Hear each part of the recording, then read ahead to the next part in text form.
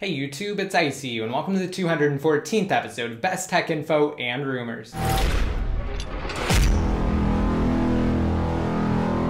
Alright, and to start off, I want to say that I'm going to try to keep this week's episode more condensed than usual. I'm really just going to give you guys a sentence or less on the topics that I'm going to discuss in this video, and the rest can be found either through my video coverage that I've created since the last episode of Best Tech Info and Rumors, or posts on Best Tech Info or Evasion Jailbreak. Again, everything can be found down below in the more info, and the reason for that is because I'm working on some exciting new changes for my channel, some of which may be evident by the time I release next episode of Best Tech Info and Rumors, and others will kind of be more gradual rollouts. So with that in mind, let's go ahead and continue, and up first we have the Pangu jailbreak. For those of you who don't know, Pangu released their all-new untethered iOS 8 through 8.1 jailbreak utility last month to the public for all iDevices. Since then, and since the last episode in this series, I also covered a new iteration of Pangu that's capable of jailbreaking up to iOS 8.1 on Mac OS X or OS X. And also earlier this week on Monday, something kind of shook the foundation of the Pangu jailbreak, and that's actually iOS 8.1.1, which does patch or close the vulnerabilities that Pangu exploited to achieve an untethered jailbreak on, again, iOS 8. So that's incredibly important for you guys to realize that if you update to iOS 8.1.1, you will no longer be able to jailbreak your device. So at this point, you may be asking, well, if 8.1.1 patches Pangu, is there a way to restore back to or downgrade to iOS 8.1? And I'm going to discuss that, but keep in mind that it will change in the future. So as you may have noticed in the title of this video, I included a question mark. That's because depending on when you're actually viewing this video, it may be one way or it may be another way. It really depends. And for that reason, I will actually include an annotation on the screen now once Apple stops signing iOS 8.1. So just make sure that you view this video on the desktop version of YouTube with annotations enabled. And if you see an annotation stating that iOS 8.1 is no longer being signed by Apple, then there will also be another annotation to skip past everything that I discuss next, because of course at that point it will be irrelevant because Apple will no longer be signing the firmware. So with that said, it's very important to understand as well that Apple has to sign a certain firmware for a device to restore to it. And some devices are different. For instance, the iPhone 4 can still restore to iOS 7.1.2, the latest version of iOS 7, whereas all other devices that are capable of upgrading to iOS 8 simply cannot. That's because, of course, the iPhone 4 was left out of iOS 8, therefore the latest version it can restore to is 7.1.2.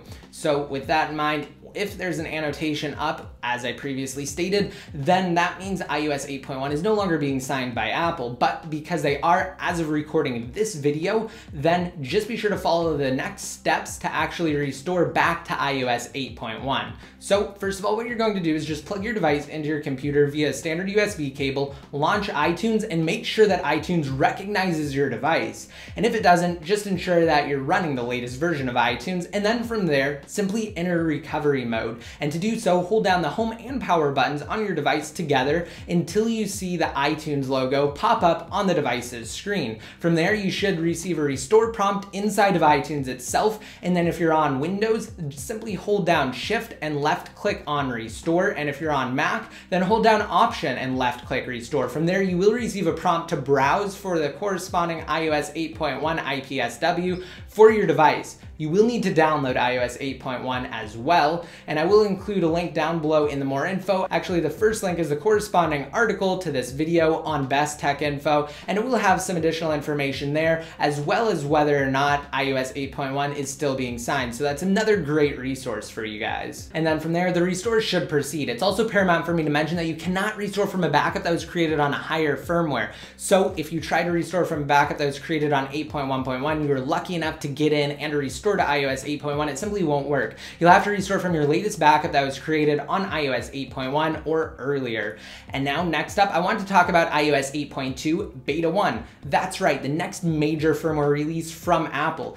The first beta iteration was actually seeded to registered iOS developers quickly following the release of 8.1.1 to the public. So on Tuesday, Apple again seeded 8.2 Beta 1 to registered developers. And it actually doesn't include much by the way of changes. It merely includes integration for the forthcoming Apple Watch. And alongside 8.2 Beta 1, Apple also issued WatchKit for developers, which is essentially the SDK for the forthcoming Apple Watch, or the software development kit, for developers to get a head start on creating apps. So it's an incredibly exciting time for those of you who are interested in the upcoming Apple Watch, because of course developers should have ample opportunity to create some awesome apps ahead of its release. And now next up, I also want to discuss rather awesome development in the status of the next Untethered jailbreak.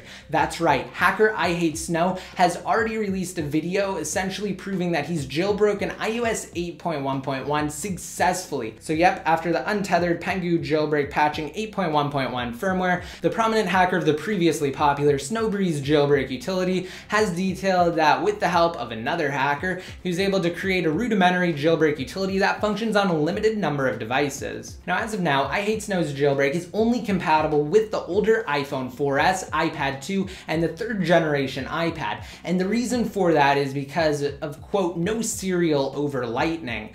And definitely don't expect a release from IHateSnow anytime soon. He did state, however, that in light of iOS 8.2 Beta 1, he will apply what he's discovered thus far to the latest firmware after he's done some work related to school. So he will test it on the latest beta firmware for a potential release in the foreseeable future. And even if IHateSnow doesn't release his jailbreak, there's a strong possibility that Pangu will issue a new Untethered jailbreak utility for the next major release of iOS 8, as they've done for the past 2 public jailbreak tools. So keep that in mind. And I also wanted to state that if you guys need additional information on the current status of the Untethered jailbreak, as well as iOS 8.2 and what the firmware has to offer, and kind of where things stand in the world of jailbreaking, of course, I will have links to my recent videos down below in the more info. There are 3 of them. The first one was actually published when 8.1.1 was released, the second one when 8.2 was issued, and the third one when the news broke of IHateSnow successfully jailbreaking 8.1.1 after the Pangu Untethered jailbreak patch. All right, and kind of wrapping things up here, for those of you who want more information on the forthcoming Apple Watch, and no, unfortunately, this isn't an Apple Watch, this is just a Pebble Seal smartwatch, but for those of you who are interested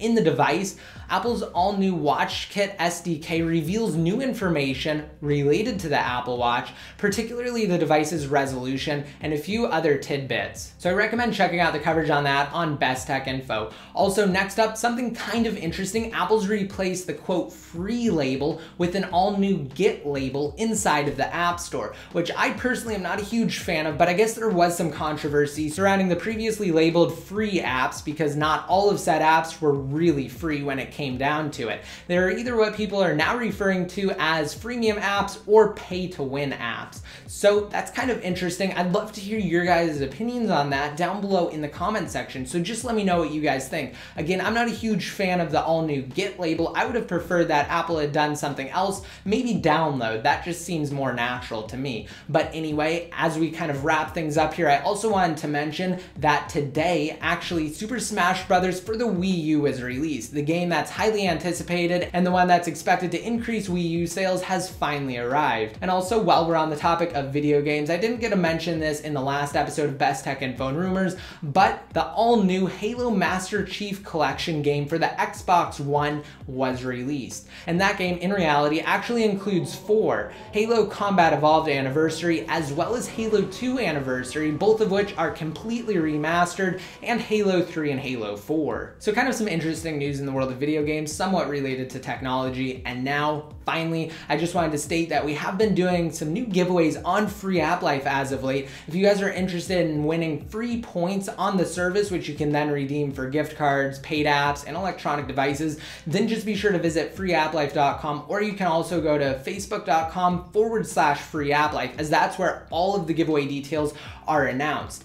And if you guys liked this video and if it helped you downgrade, if iOS 8.1 is still being signed and it provided some useful information for you guys, then just be sure to rate it up and leave a relevant comment down below in the comment section. If you don't know what to leave in the comment section, try answering the question of the day. And for this week's episode, I think I'm going to make it related to Thanksgiving and Black Friday. So are you guys excited for Thanksgiving if you celebrate it? And are you looking forward to the Black Friday and Cyber Monday sales that of course accompany Thanksgiving? Again, just be sure to let me know down below in the comment section, and once you've done so, if you guys are interested in earning paid apps, gift cards, and electronic devices, then just be sure to visit bit.ly/getfreeapplife or just freeapplife.com inside of mobile Safari. And after tapping download, if you're on iOS 8, press the home button, open the app, and download and install the temporary secure profile, which is strictly used for associating your device with its proper account in a more secure manner on the latest firmware. It's actually never even fully installed on your device, as it's immediately deleted once your account has either been created or reassociated.